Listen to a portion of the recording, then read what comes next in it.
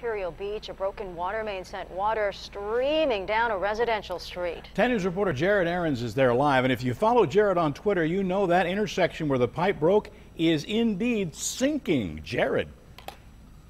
Yes, it is, and just to make sure it doesn't get any worse, you can see behind me the crews from California American Water have started excavating this intersection. They're digging a big hole around what is a sinkhole underneath the asphalt, not just so they can get to the pipe, but also so they can fix the road. Here's what it looked like just about 4 this morning, with water flowing underneath this road for well over an hour, and also coming up from seams in the concrete and in the asphalt.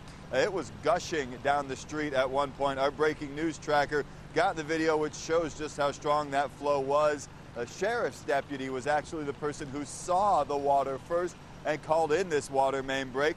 Crew member from the water company told me it's probably a 6-inch end line pipe that broke this morning. And again, they are digging up the street now to try and find out not only the extent of the damage, but also to make sure they can work throughout the morning to repair this street. I have talked to a few people already who live in this area. They all say they're without power. One of them told me his family actually had to go to a McDonald's down the street just to use the restroom this morning. We're not sure yet. I haven't been told by the crew how long it will take to get all this fixed and get water back to everybody in the area. Live in Imperial Beach, Jared Aarons, 10 News. Thank you.